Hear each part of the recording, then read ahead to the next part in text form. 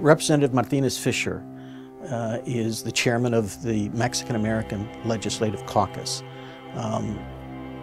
His work with the caucus has made the caucus one of the most viable and important legislative caucuses, not just in Texas, but across the country. Through the years, I've known a lot of politicians, and sometimes I get irritated by some of them because they don't publicly stand up for some of the issues that are really hurting our Latino community, for example.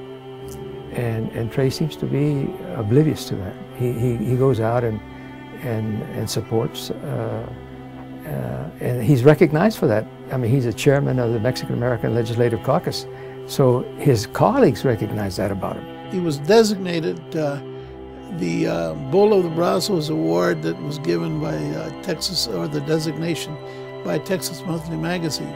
This award is named after Senator Bill Moore, who was a fierce fighter, and it is given to the person that proves to be the fiercest advocate for the causes that they sincerely feel should be addressed.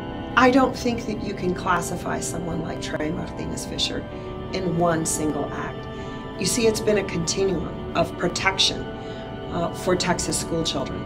He fights with and fights for our community to make sure that our school children have the resources that they need. One of the things that hurt so many of our students throughout the state of Texas was the fact that the Republicans of the state, who were in charge in the majority, removed about $5 billion from the money that was being spent for children throughout the state.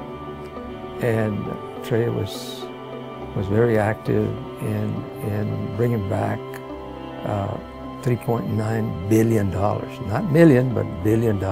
If we had only had one school finance session and bill, I would say that was it. But his leadership, last legislative session, to put together the coalition that restored some of those funds that were horrendous from the 2011 cuts, was brilliant and masterful. I think Trey Martinez Fischer epitomizes the sort of leadership from the Latino community that we saw in these historic first-time legislators: Matt Garcia, Joe Bernal, Carlos Truan, Irma Rangel, the sort of coming out of the civil rights movement into positions of authority and leadership. Whether it's in the legislature or coming back home, he's going to be involved in the public policy setting. He's going to be in the tables where decisions are made, whether it's at the not-profit world, in the corporate world, or in public policy. I don't think we can write Trey's legacy. He's way too young, and he's got so much more to give.